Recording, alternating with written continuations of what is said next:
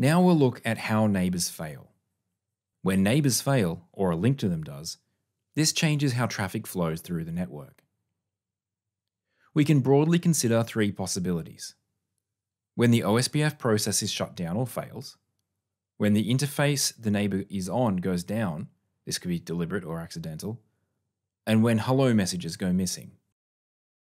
Usually, when the OSPF process shuts down, it's deliberate. We want to shut it down for some reason. We can do this with the shutdown command under OSPF configuration. We may need to do this in a case where we want to do maintenance on the router and don't want it advertising routes for a while. Although rare, it's also possible that the OSPF process could crash.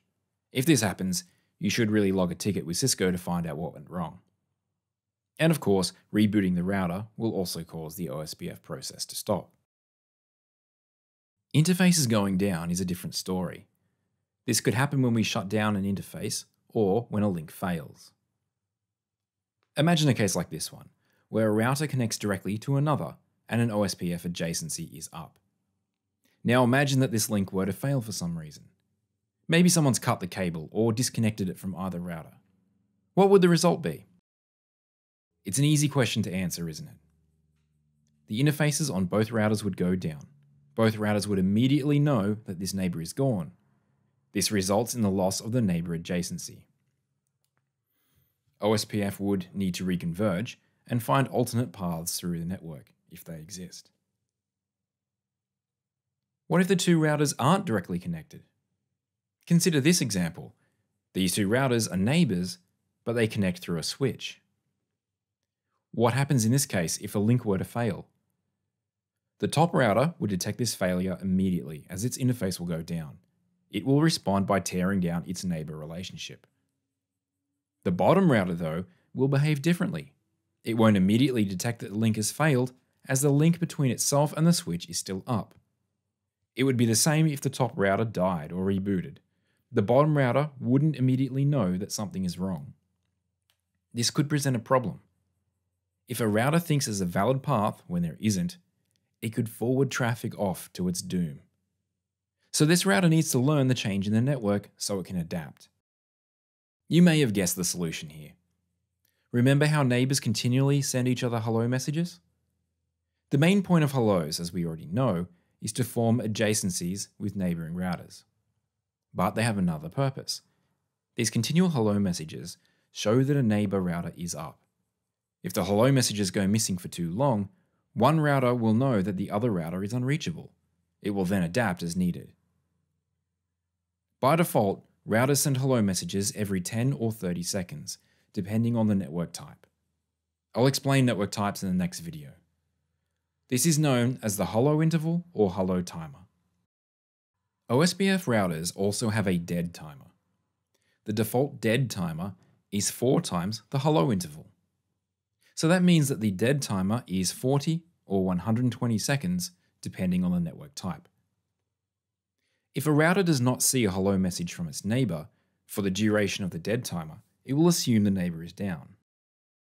So in the example shown here, the bottom router would expect to see hello messages every 10 seconds. When it hasn't seen any hello messages in 40 seconds, it decides that the neighboring router is down. It is then able to adapt and find other paths through the network, assuming other paths exist, of course. Can you see any problems with this? The problem is that routers are slow to detect some failures. In our example, it takes 40 seconds for the router to even know that something is wrong, let alone adapt to it. That's not great in a modern network. Can you imagine if users are on Teams or Zoom meetings and a link fails? It could be a full minute before they recover. Meanwhile, they're all wondering what's going on. If the routers could recover quicker, the users would only notice a small blip in their meetings that they'd think, oh, that's odd, and then they'd move on with their day. Remember that OSPF is quite old. Zoom and Teams didn't exist back then.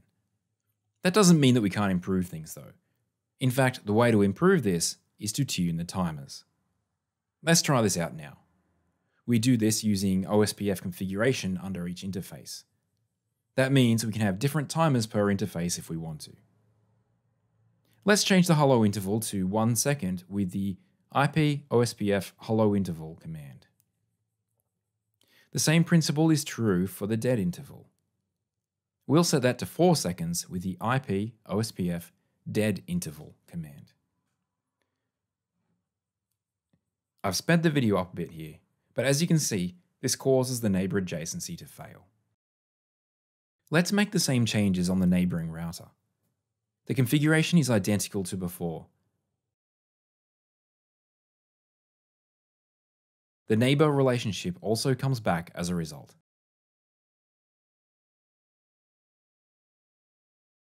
And that's one way of improving OSPF's performance.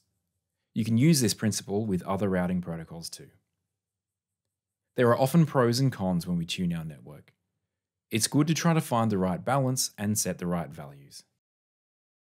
And finally, we have the lab. Part 1 is configuring the topology as shown.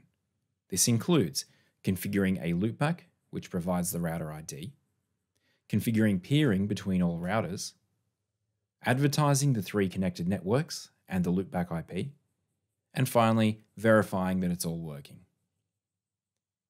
To make it more fun, on R1 and R2, you should use the network command with a wildcard mask. On R3 and R4, you should configure peering per interface. You can decide which of these 2 methods you like best. For part 2, as usual, it's the same topology, but the network is broken. Neighbors aren't forming as they should be. Find the faults in the network and resolve them. So that's how OSPF neighbors form adjacencies. The next video looks at some more of OSPF's complexities. This includes network types, neighbor states, and the OSPF database. I hope to see you there.